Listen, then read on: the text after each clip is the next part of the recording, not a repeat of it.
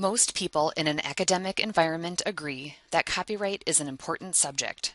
Following copyright law is as important as following any law. Copyright law may seem too limiting, but put yourself in the shoes of the creator. The basic premise of the law is to give creators the right to decide what happens to their work.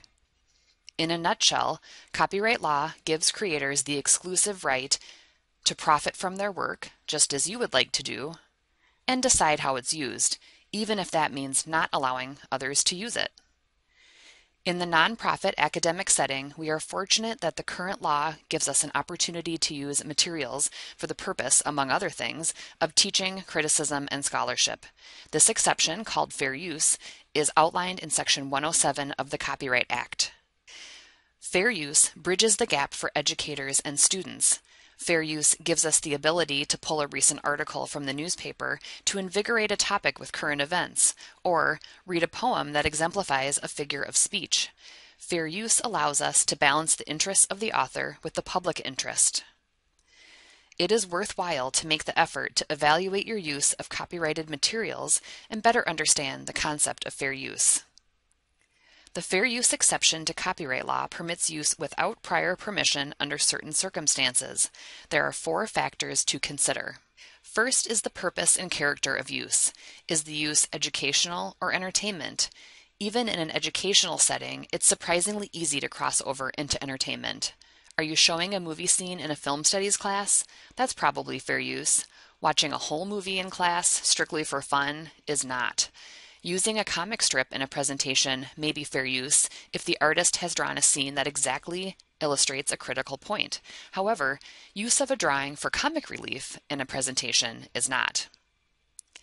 Next to consider is the nature of the work. Surprisingly, using an unpublished work without permission is less likely to be fair use. The simple act of committing your work to paper protects the author's copyright. If an author has chosen not to publish their work more formally, it would be risky to claim fair use. Also consider if the nature of the work is factual or fictional. Because copyright law does not protect facts or data, using a statistical chart favors fair use. It's okay to copy and use common data, like historical weather information, without permission. However, as soon as it's presented within the context of something else, like an analysis, it becomes creative. A good technique is to question whether any creativity went into the piece. Creative works are less likely to favor fair use. Factor 3 considers the amount or portion used. This is a guideline that many assume is more strictly outlined than it is. You may hear 1 chapter or 10% of the work is okay, but this is not always true. In every case, using a smaller portion is better. Do you need the whole chapter when an excerpt will do? The final factor is the effect on the potential market. Would a person have paid for the work if you had not provided it freely? This is why students pay for copies of required course readings, but may be provided with a supplemental reading in class. There is no yes or no answer to the question, is this fair use? The law itself merely gives guidelines. How these are interpreted will vary. Your job is to make a good faith effort. One final note.